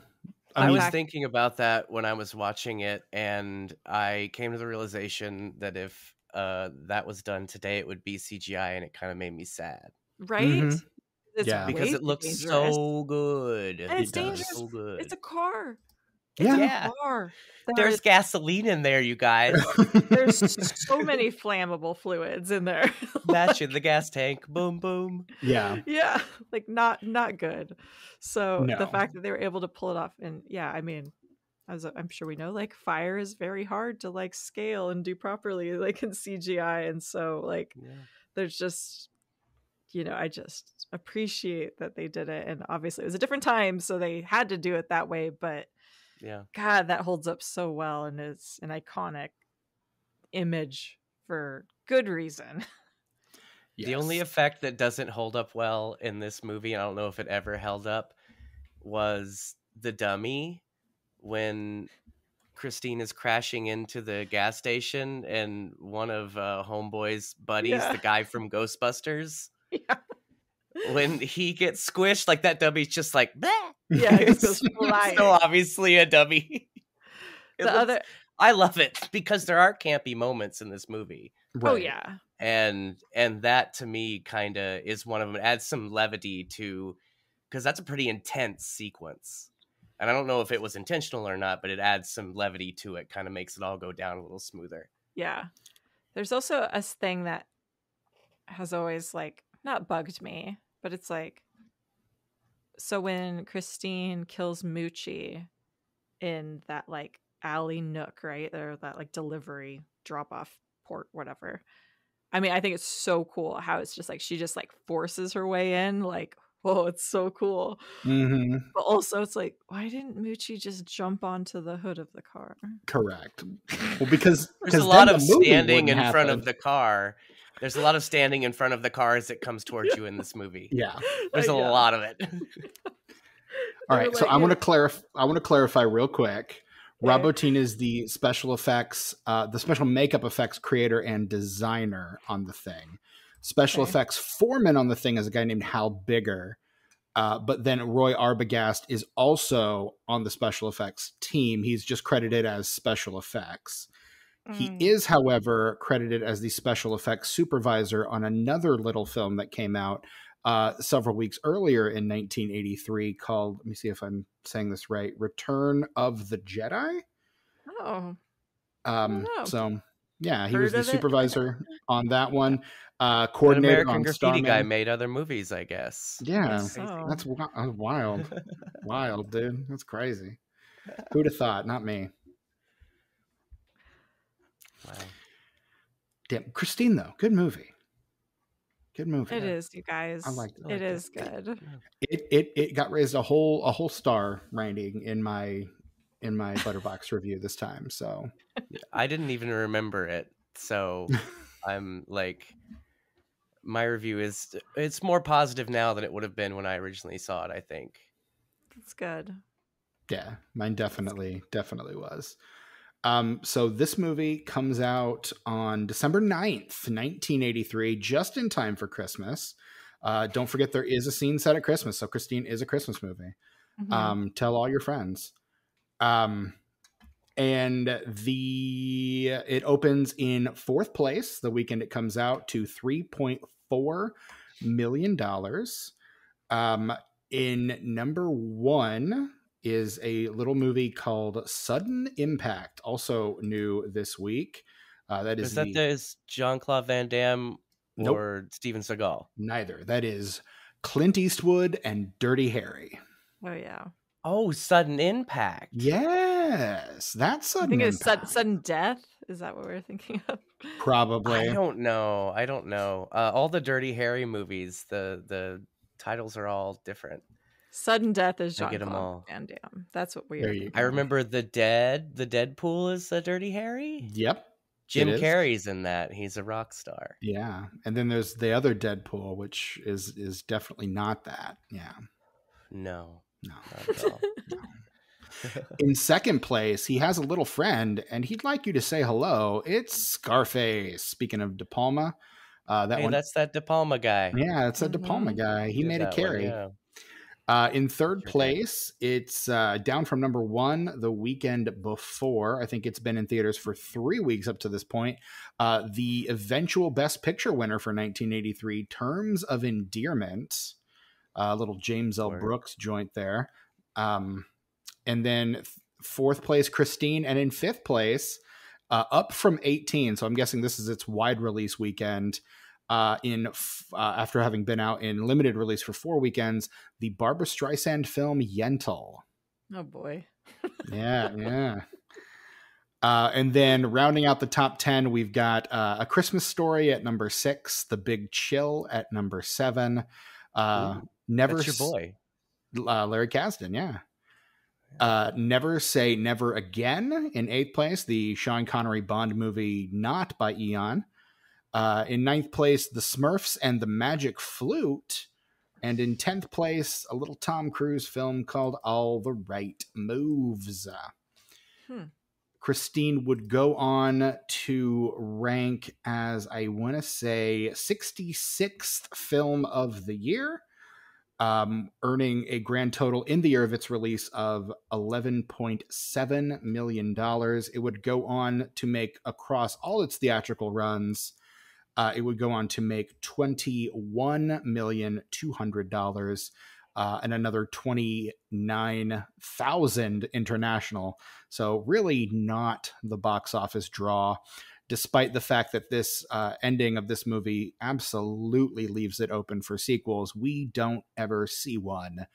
What was the budget, Stephen? The budget, I just closed that tab. You would ask me that. I'm so sorry. Okay, here we go. I thought it was included.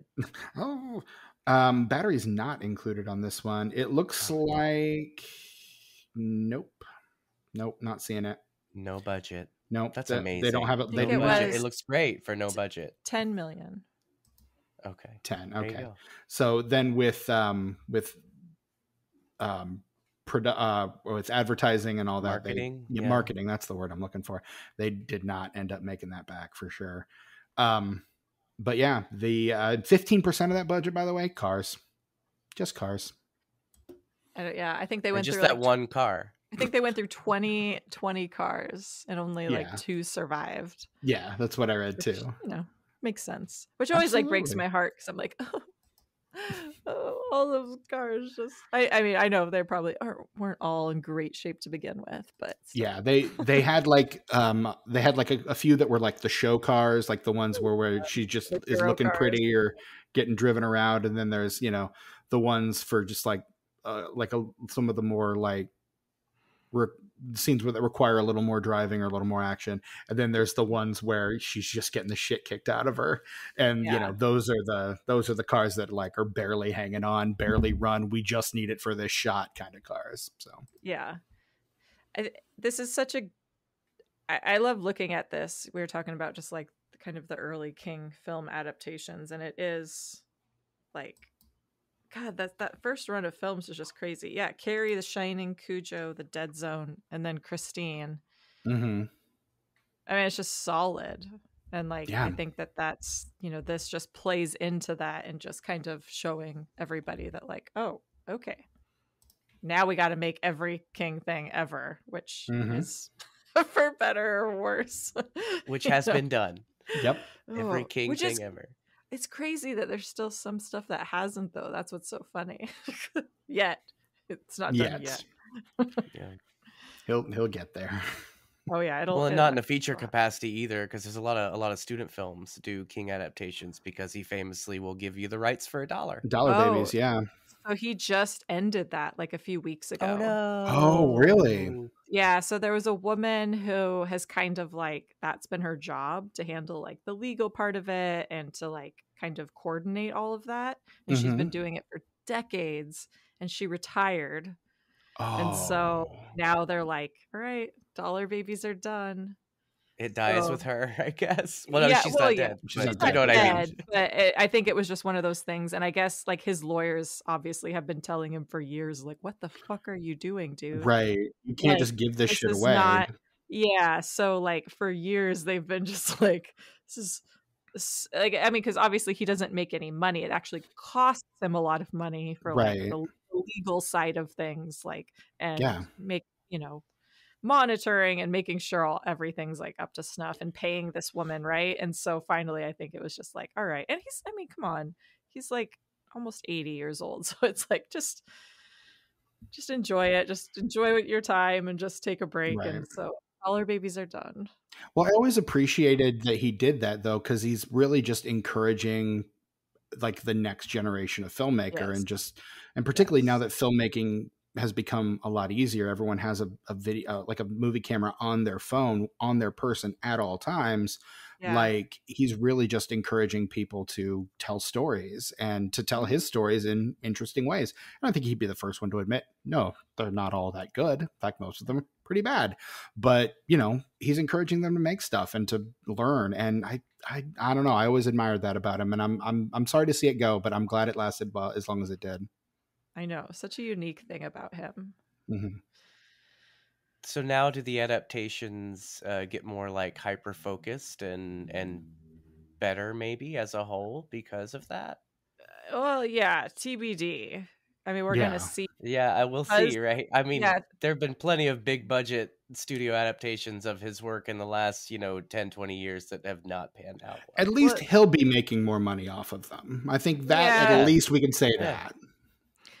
Like, I mean, some of the recent ones, like The Boogeyman, which just came out last year, I mean, that's based off of a short story, right? And so it's like, okay, how are you going to make a feature out of this like 20-some page short story?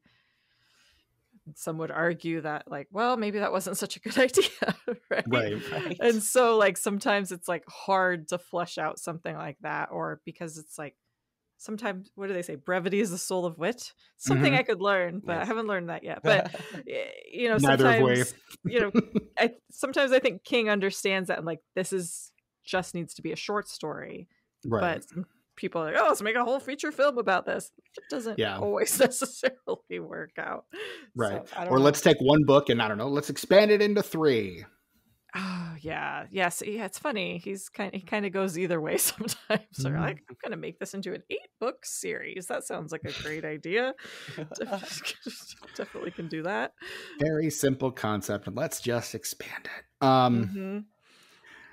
Tomatometer score on Christine is a 69%. Critics consensus. Nice. The cracks are starting to show in John Carpenter's directorial instincts. Disagree. But Christine is nonetheless silly, zippy, fun. Silly? How zippy? dare they? Look, the critics don't always get it right. Clearly. Especially with Carpenter, it seems like. That does seem to be the real consensus. I'm honestly surprised Christine is that high, to be honest. It's a 57 on Metacritic based on 10 critic reviews. And then 57? 57. I know, man. And then on Letterboxd, it's a 3.5. This is a fine film. It is. That's more like it. Agree. Like I could get with that Letterboxd score for sure. Rachel, out of 5 stars, how do you? I don't think I need to ask this question, but I'm gonna ask this question. Out of 5 stars, how do you rate John Carpenter's Stephen King's Christine, or Stephen King's John Carpenter's Christine? 5 stars. 5 stars. I knew that's what it was going to be. And that was 5 stars the first time I've seen it. I've seen it a million more times, and I'm always like, God, I love this movie. Is this a perfect film? Maybe. For me. And look, that's film for me. That's all that matters. That's all that matters. Look, art is inherently subjective, and a perfect film means different things to different people. And I'm glad that this is a perfect film for you. I am. Thank you. Tucker, what do you rate Stephen King's John Carpenter's Christine?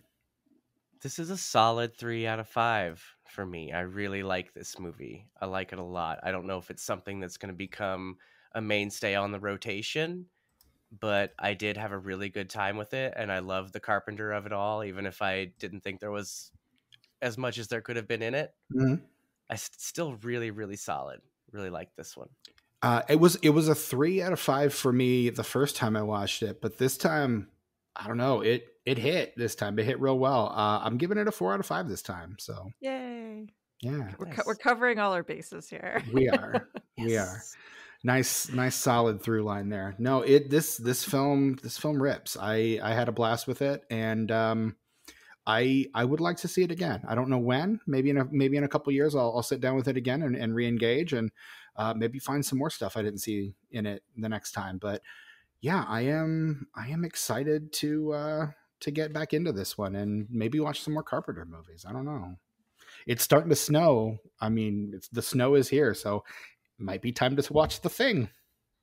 Wait, have you not seen it? Have you seen The Thing? Oh, of course I have. The Thing is like my favorite horror movie. Yeah, no, I love The Thing. I thought I've heard you say that you have. Okay, the way you said it, I was like, wait, have you not seen it? Okay, no, I watched all of Carpenter in 2020, and before that, I think the only Carpenter I had seen was The Thing and Halloween. So, all right, good. Perfect. So, Steven, your favorite Carpenter is The Thing, obviously. And Rachel, yours is obviously Christine. Right? It's in the top 3. Oh, wait, no, you said that might be different. Yeah. Because, like, at the beginning of the podcast, you said this is one of my favorite movies. Right. It is. So, I did ask her her favorite Carpenter earlier, and she wrestled with it for a bit. I'm having a hard time committing, but just like, I mean, because I love Halloween and I love The Thing, and I'm just like, if I could only have one. Oh my gosh. And this is based just solely on me personally. This is not a statement or an indictment on the quality of the other films or their importance or their impact on the culture. Not at all. Things you dust protest too much, Rachel. No. I probably you're just covering your would. bases. If I could never watch another film, I would probably take Christine. All right. No. Okay. You do not have anything to be embarrassed about with that. No, you've over the course of the last hour and 40 minutes, you have professed your love for Christine, so that answer is completely understandable. If I had to pick Christine or Big Trouble, that's a conversation for another day. It would be Christine for me. Out of those two, I like Big Trouble, but Christine, I feel like, is for me a little more rewatchable. Oh, see, I think Big Trouble is imminently rewatchable. I was like, I love Big Trouble too. As long as we follow Big Trouble with In Little China and not just leave it at Big Trouble, because then that's that really weird ass Tim Allen movie that like they had to like push back because of 9/11 and.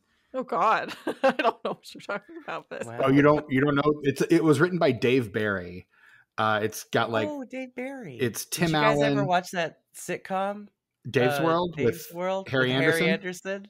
Yeah, I saw and like Shadow Stevens and Misash Taylor from Designing Women. Oh, I love Misash Taylor. You guys, fucking A, missing out. Now, Big Trouble it's Tim Allen. It's like Jason Lee is in it. Oh, word! I forget who the female lead of it is. I feel like someone famous is also playing his daughter. I think Janine Garofalo's in there somewhere. Patrick Warburton, Dennis Farina. It's got a great cast, but it's not a good movie. I've literally never heard of this, and you could be making this up, and I wouldn't know. I could be. You'll have to look it up and find out. I'll never know. There's no way I can find out. There's no way I'm going to look it up. So there's no way. Rachel, it has been such an absolute pleasure having you on to talk Christine. Thank you so much for being here. I honestly cannot thank you enough. This has been an absolute joy.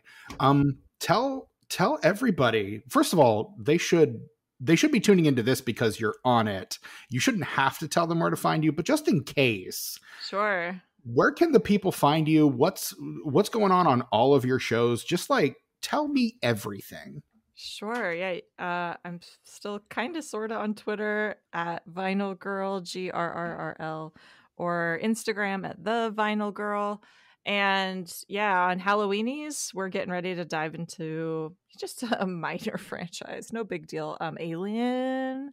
Ooh. And so excited. We're a little like overwhelmed, but also like super excited and can't wait because we all are obsessed with that franchise. So it'll be a lot of fun. Good. And then Losers Club, yeah, just finished covering the book 11/22/63. Okay. So if anybody's a fan of that, we've got so many episodes and some supplementary episodes and some interviews with some experts on various related things about that book, the history and King. And yeah, it's just incredible.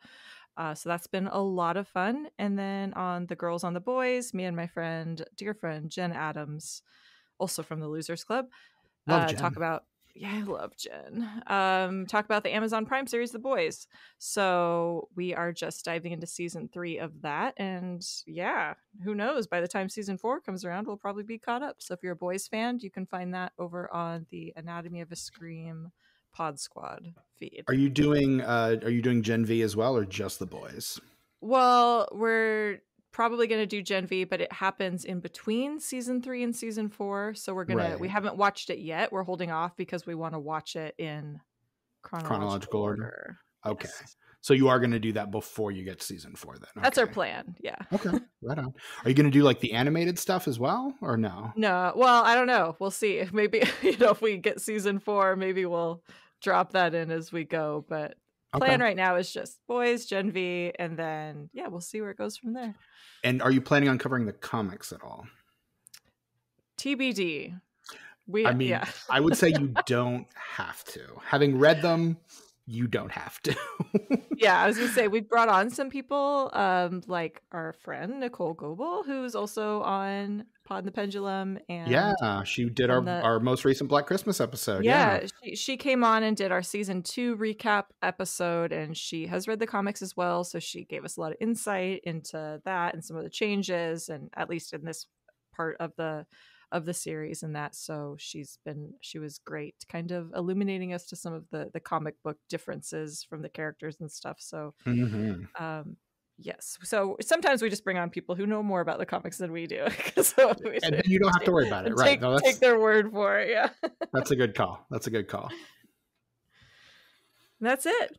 All right. Just those things. Oh wait, and then what am I talking about? And then the Pod and the Pendulum. We're also they're covering Frankenstein. Yeah, we're doing Frankenstein. I'm on the Bride of Frankenstein episode that's dropping here in a couple days. So yeah. So yeah, definitely check out there and then we've got a ton of fun stuff planned for the rest of the year too. So all the pods, all the things. What was your franchise of choice that was on the wheel? VHS. Oh, that's gonna be fun. That'll be fun. So that'll be fun to do an anthology one. I've been bugging Mike to do Exorcist for years, so I'm just excited we're finally going to do it. Just another, no big deal. Just minor trifle of a franchise, right? Nothing totemic about that at all. Nothing at all.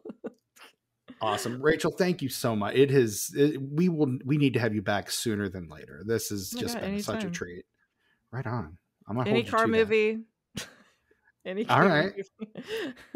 I'm going to pencil you in for Hobbs and Shaw is what I'm going to do. So. Oh yeah, any Fast and Furious, obsessed with that. If you want to cover the car, 1977. Oh, okay. I know nothing about that at all. I'm going to dig into that one. Right on. Awesome. Thank you so much for being here. The show that you've been listening to is the Disenfranchised Podcast. And you can find us on pretty much any social media platform, mostly though Blue Sky, Instagram, Letterboxd, and Facebook at disenfranchpod. Shoot us an email, disenfranchpod@gmail.com. Let us know how we're doing, or if there are any failed franchise starters you would like to see us cover. Shoot us an email over there. We're actually covering 2 within the first half of this year. We are covering 2 oft requested ones from our mailbag. So those are coming very soon. One next month and then one in March. So I guess we're covering 2 in the first quarter. So we do get to those, some of them later than others, but we do get there.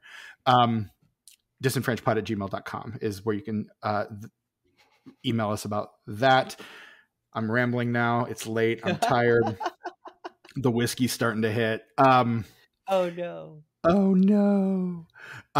Shoot on over to the Patreon, patreon.com/disenfranchpod, where you can find for just $5 a month, just hours of content behind that paywall. Maybe weeks. Days, including our weekly show, What Are We Watching?, where we talk about the media that we've consumed over the course of the past week. Tucker and I did, God, a solid 2 hours. The longest episode so far by 6 minutes. Honestly, it's longer than this episode. We did it, Tucker. We did an episode of What Are We Watching that's longer than the main feed episode. Fuck, finally. You've been pushing for that forever.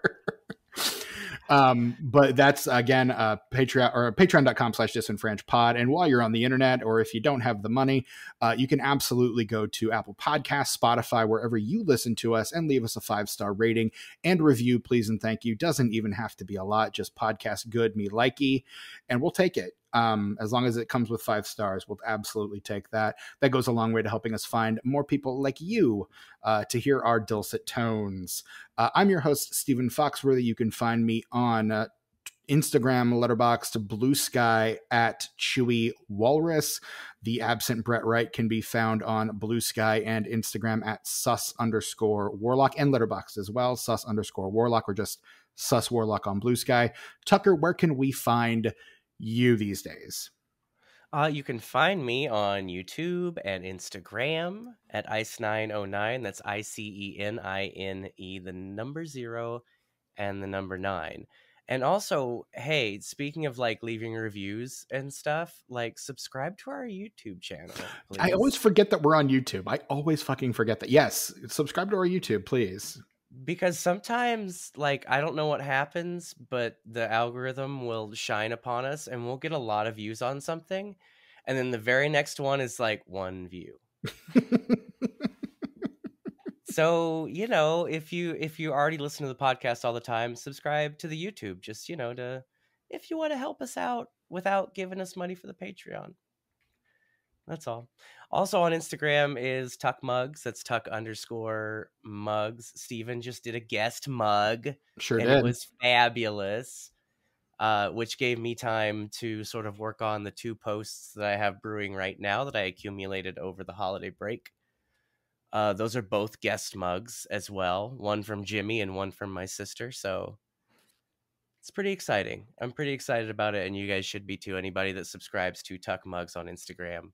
Like, get ready. It's coming. And if you have a mug that you want to see featured, just shoot an email to disenfranchpod@gmail.com with a picture or pictures of your mug and a description of how you got it, what it means to you, and what's inside it. That's the format. That's it. Yeah. Join us on Tuck Mugs. Do it. Do it now. Yeah. And that's all we got. Good heavens. This has been so much fun. This has been our episode on Christine and the start of our 3-episode Kingening, the drawing of 3. Join us next week for another Stephen King failed franchise starter. Until then, I've been your host, Stephen Foxworthy, for my co-host Tucker, the absent Brett Wright, and our incredibly amazing guest, Rachel Reeves. Until next time, God, I hate rock and roll.